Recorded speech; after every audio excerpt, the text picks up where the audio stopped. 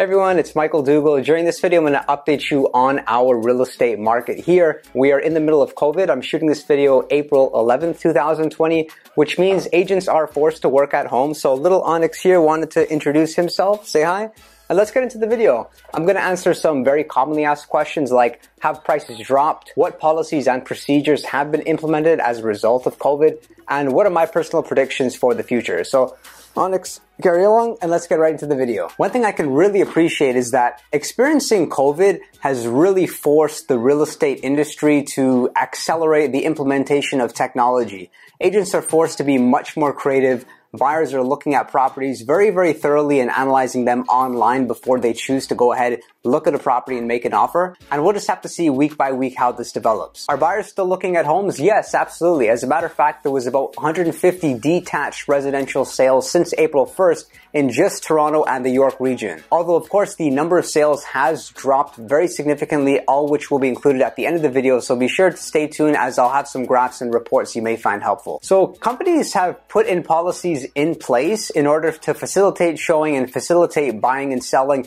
in this pandemic. And let's take a look at what I mean. So if you were to go ahead and look at a property, you would have to essentially go by this showing procedure, which says prior to attending the property, you are required to confirm that nobody has traveled outside of Canada in the past 2 weeks. No one attending the property has tested positive, and no one attending the property has exhibited any symptoms. Further, you have to ensure that prior to touching the lockbox or the door code that you've practiced safe hygiene by disinfecting your hands or wearing gloves. Otherwise, prior to entering the property, you're advised to limit touching as much as possible. All the interior lights are left on. Nobody uses any washrooms. And for additional family members or anybody that is not a decision maker is not to see the property and are encouraged to look at the property through photographs and virtual tour. I am very impressed in the way that showings are being coordinated. Let's keep in mind that although sellers may not want buyers in their homes, a lot of buyers are very cautious too. So buyers who are entering properties, they're calling and saying, Mike, so you know, I'll be wearing a mask and I'll be wearing gloves. Now, where things get very interesting is where COVID clauses are beginning to be implemented in offers themselves. And what's happening is, especially if it's a tenant-occupied property, the sale is very, very difficult to coordinate. And the reason why is because tenants can rightfully agree not to show the property. As shown in this offer over here, this one page of the offer has clauses that are particular to the COVID situation. For example here,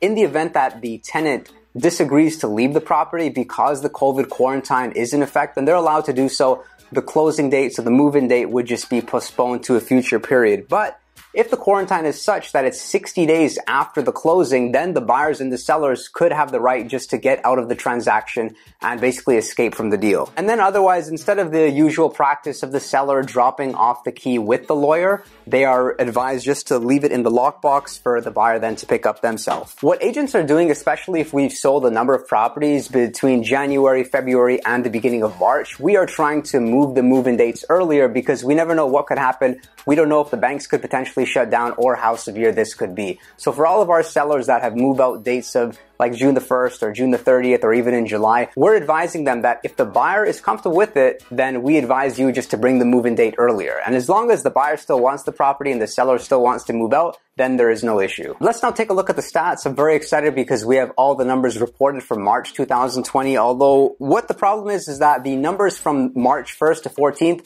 are very different than they were from March 15th to the 31st. Although we have the first quarter here, we can see that sales nicely trended upwards from January to March, up from February, March by 10.4%. Similarly, with active listings started at 7,772 in January, and in March, it was 10,676 active listings. That's up 21.1% from February. And the months of inventory, which is a sign of a buyer's market, a seller's market, and the overall market strength, is at 1.3. Not as good as it was in February, although better in January. And then the average price, you can see here that it was very similar to what it was in February 2020 at $903,000 during the month of March. But what you don't see here is that the market really changed from March 15th to March 31st. So although you're seeing the average price being at $903,000, over from the period of March 15th to March 31st, the average price was at $862,000.